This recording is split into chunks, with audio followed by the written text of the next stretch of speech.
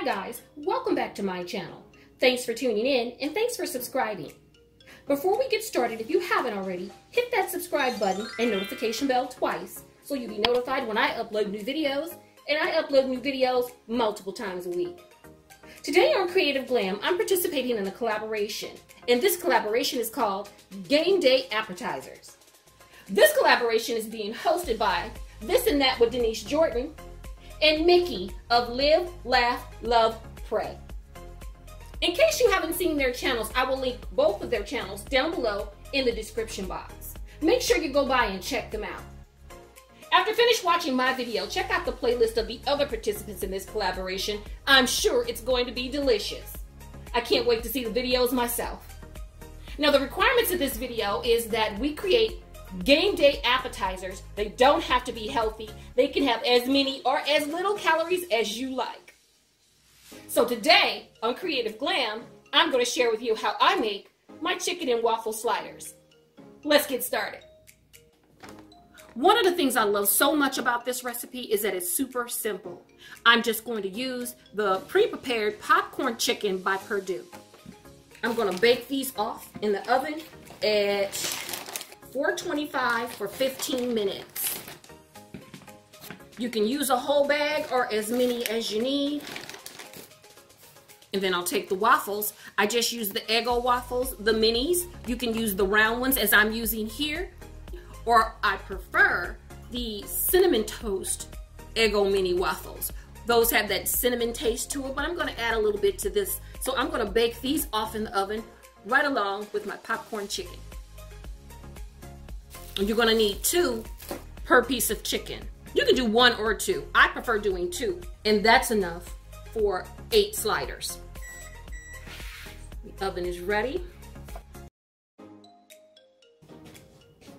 Okay guys, they're all done. Now that they've come out of the oven, while they're still hot, I'm going to sprinkle them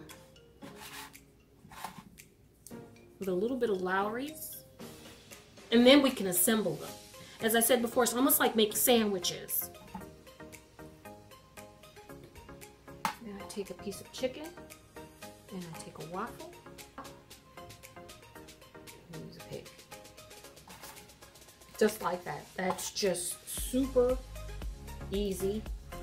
And I alternate between the red and the blue for the NFC and the AFC.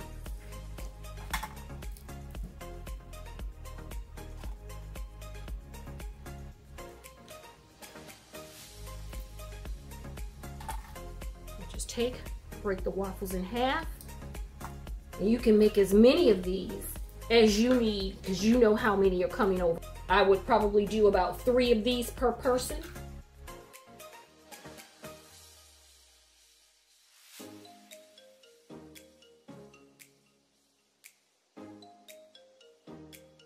You make them according to the number of guests you're going to have, plus whatever else you're serving with it, whether you're doing burger sliders or whether you're doing chili, ribs, whatever it is.